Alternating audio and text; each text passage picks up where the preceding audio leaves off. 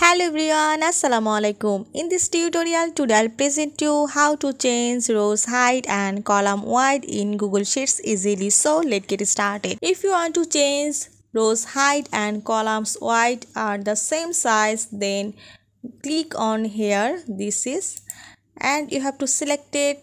All rows and columns, and the columns and rows are to be turned in blue color. Then all are select. Go to the rows and change this rows height to drag the mouse.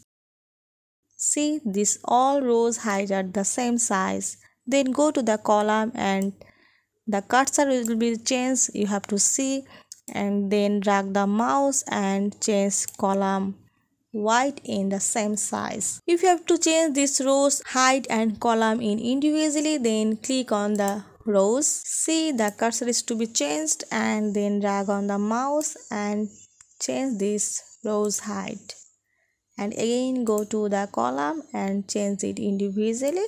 So I drag on the mouse and change this. So this is the way to change rows height and column width so much easily. I hope you'll enjoy this video. Thanks for watching, and don't forget to subscribe my channel. Thank you.